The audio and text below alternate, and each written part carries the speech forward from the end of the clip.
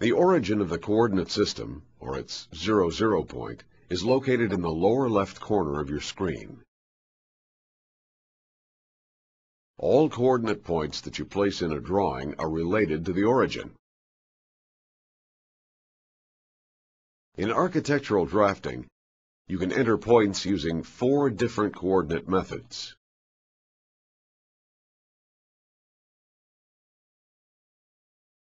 Absolute rectangular coordinates define the location of a point by stating its position along 2 axes in relation to the origin. You enter absolute rectangular coordinates by typing the x and y location separated by a comma. Relative rectangular coordinates define a point in relation to the previous point.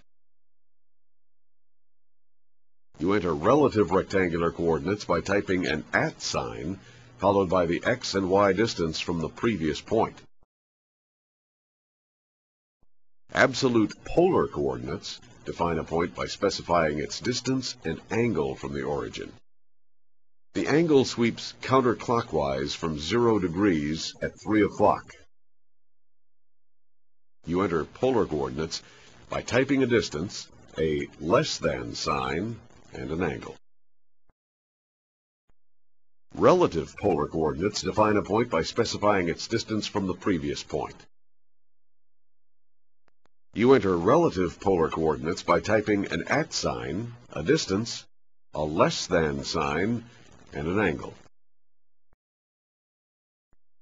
Setting an initial point with absolute rectangular coordinates and continuing with relative polar coordinates is usually the most efficient method of drawing wall lines and other architectural components.